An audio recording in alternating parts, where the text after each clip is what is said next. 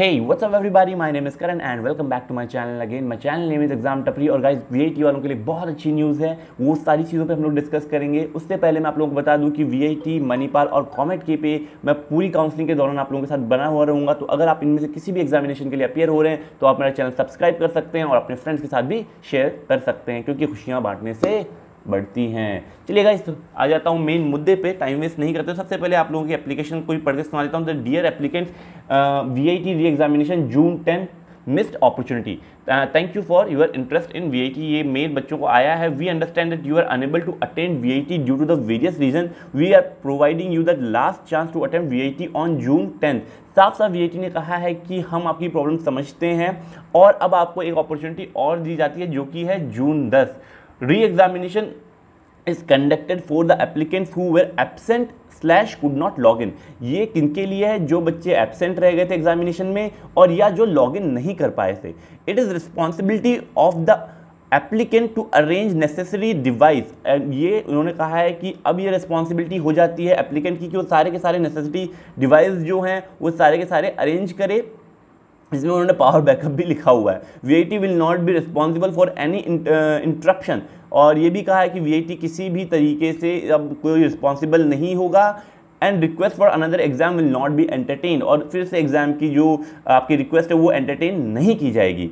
इसके थोड़ा सा और चलो, एनी अटेम्प्ट्स टू कॉपी, किसी तरीके का कॉपी आपका पेपर शेयर करना या किसी भी तरीके का चीटिंग करते हुए अगर आप पाए जाते हैं तो you will be disqualified from the examination. VITEE 2021 ORPE guideline, online remote proctored examination वाली जो गाइडलाइंस है वो तो आप लोगों को पता ही है। ऑब्वियसली आप लोग का पेयर हुए हैं तो वो आप चाहे तो डाउनलोड भी कर सकते हैं इस मेल के through. If acceptable please book your slot in the link.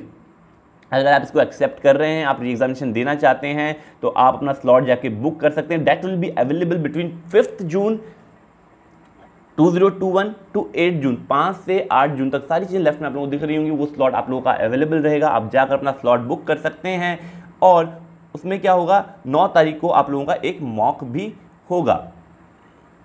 ठीक है, तो एक बार मैं आप लोगों को फिर से बताऊं, स्लॉट बुकिंग की 10 से 5 जून 10 बजे 5 जून से है। लास्ट डेट है 5 तारीख 5 बजे तक 8 जून। Mock test artificial intelligence proctored वाला 9 जून से 8 AM से 6 PM और एग्जामिनेशन डेट है 10 जून को। तो ये सारी डिटेल्स हैं। और साथ ही साथ मैं आपको बता दूं कि कुछ बच्चों को कि दूसरे मैसेजेस भी मिले हैं, जैसे बहुत सारे दूसरे बच्चों ने भी अप्लाई किया था लेकिन उनको क्या है, उनको परमिट नहीं किया है। तो अब इसमें क्या लिखा हुआ है वो मैं आप लोगों को बता देता हूं कि जिन बच्चों को दूसरा मैसेज आया है उनके लिए मैं आपको पढ़ के बता देता हूं कि उनको क्या मैसेज आया। देखो, dear applicants, VITEE re examination request, thank you for your interest in VITEE। We received a request for re examination of VITEE after a thorough analysis of user analytical data of your examination given already। आप मतलब आपका जो examination दिया उसका obvious analysis करके we conclude that there is no foundation in the claim। आप कोई भी मतलब आपने जो क्लेम किया उसमें कोई भी फाउंडेशन नहीं है। And enough opportunity have been given.